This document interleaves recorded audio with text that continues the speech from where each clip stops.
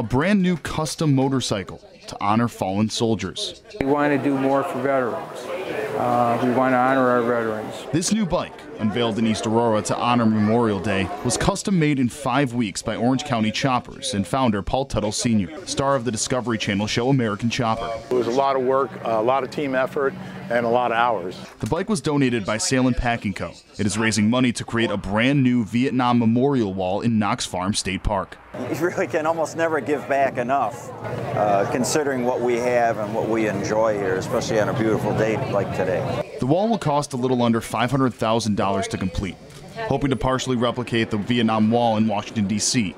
The sale of this bike is expected to go a long way in completing it. They're going to bring $150,000, if not $200,000, which is a major part of the fundraising efforts. The bike is covered in different Vietnam murals, carefully done by Orange County Choppers to honor those who sacrificed.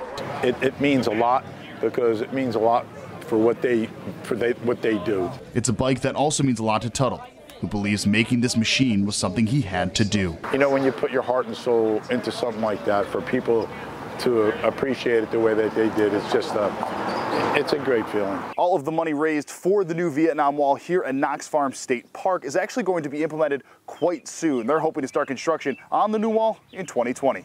In East Aurora, Jeff Slauson, 7 Eyewitness News.